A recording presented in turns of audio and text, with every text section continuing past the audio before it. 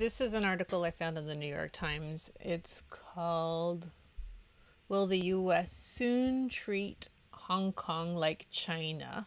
Much is at stake."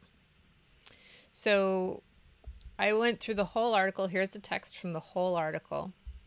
And if I was to generate a search by holding the Command and the F button, it would bring up this little search box. I hope you guys know that trick. It's a good one.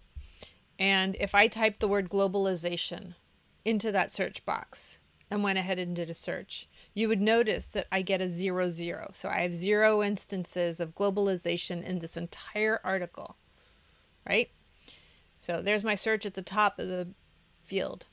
Does the result 0/0 mean that it is not about globalization? And the answer is absolutely not.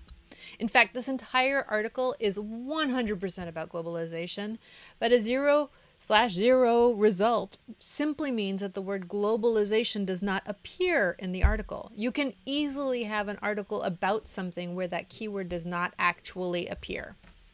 All right, so this is the article, and I have highlighted and put in bold font every single thing that ties to globalization.